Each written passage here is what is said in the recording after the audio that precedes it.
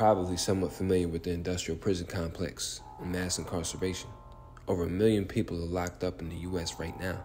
We live in a society that punishes the poor and mentally ill instead of addressing the root causes, but that would be bad for business. You've probably heard of the school-to-prison pipeline, policies that funnel black and brown kids into the criminal justice system for bad behavior.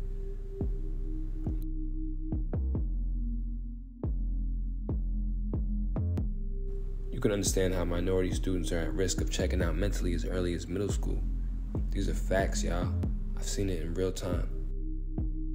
You got children from poor backgrounds and underserved communities with a lack of basic resources, living in food deserts where families don't have access to proper nutrition.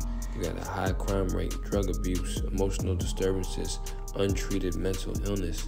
So what does this look like in school?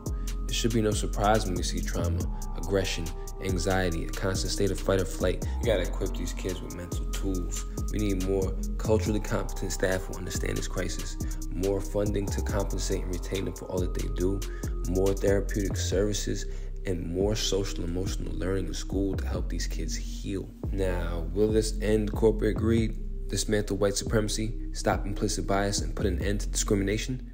Hell no. But it's the first step to mentally empowering ourselves. We're in a crisis that impacts the future of our people. The shift starts with the mind. Using superpowers of emotional intelligence and self-control, we can teach kids to master their thoughts and recognize their potential. We can put an end to the pipeline and break the cycle. Let's get it.